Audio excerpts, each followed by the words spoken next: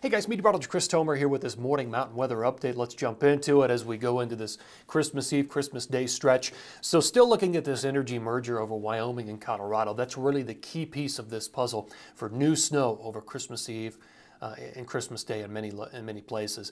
It's really about the timing and the placement of the low, how quickly do things gel. Right now I'm forecasting moderate accumulations for the Tetons and also the Wasatch, but moderate to heavy in Colorado, southern and southeastern Wyoming. Those are going to be the key pieces of this as it comes together. Looking at California, things will eventually dry up here soon. And then so what's next for California? There's some energy coming in 1227 through 1229, and it looks like the snow levels are going to be lower than what we just dealt with. They were just so high for so long. So we'll watch that potential stretch for some heavy accumulation.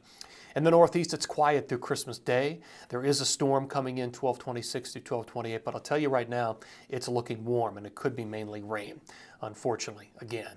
Let me show you what the water vapor satellite imagery looks like right now. So I'll show you the two pieces of energy that are going to merge. One here, moving through California, that becomes a southern track low. The other piece of energy, the spin right here, this moves into the Pacific Northwest with some good snow for BC, Washington State, and then some light to moderate snows through Idaho, Montana, Wyoming, and then eventually the merger happens somewhere in here. And that again, that's 1223, 1224. And I'll show you on the Futurecast. Let me show you here why this is so important. So that's the situation, the forecast radar and satellite by this afternoon. Here's Thursday morning at 6. Low is starting to pull out of California and make its move across the southern track through Arizona and into the Four Corners. This is the magical moment, 1223 in the morning.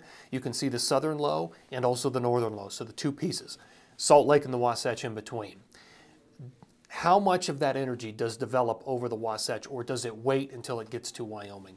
Right now, it looks like there's going to be some development there and some accumulation for the Wasatch. Here we go on 1223 late in the day, snowing, Tetons, Wasatch, and then here's that larger swath or shield of snow as that area of low pressure develops over Wyoming and parts of Colorado. So that'll wrap snow back and give us some bonus snow over the Tetons and the Wasatch. And obviously we're looking at heavy snow for southern Wyoming and most of Colorado in the mountains. And snow down into Denver at 5280. There's 1224 in the afternoon. And by the time we get into Christmas morning, the low is moving away and things will be drying out during the day. So that's why it's so important. The timing and placement and the development of that that area of low pressure will determine how much snow, in particular, the Tetons and the Wasatch get out of all of this.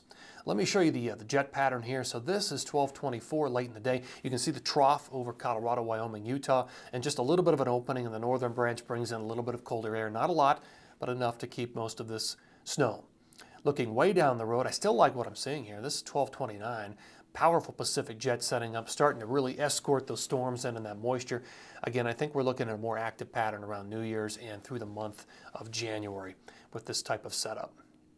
So as far as snow accumulation, 1220 through 1224, you can see 4 to 8 inches, so moderate in the Wasatch, 4 to 8 for the Tetons, 4 to 12 in Colorado, a foot for southern and southeastern Wyoming, Hoggaden down to the Snowy Range, Laramie Range.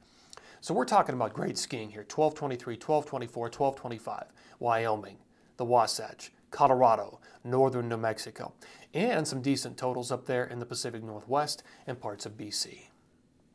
Here's period 2. This is what I was talking about, some bigger accumulations. Look at the numbers up at Baker, Rainier, Whistler, 1 to 2 feet, and look at the Sierra, that 1226, 1227, 1228 pattern, 1229. We could be looking at heavy accums with lower snow levels in the Sierra, so some good news there. Final map here in the Northeast. I don't have anything through Christmas, but by the time we get to 1226 through 1228, we could have a storm coming through. But again, it looks very warm and it could be mostly rain with only light accumulations in the Northeast. All right, guys, that's going to do it for this update. Always appreciate you tuning in here. Have a great day.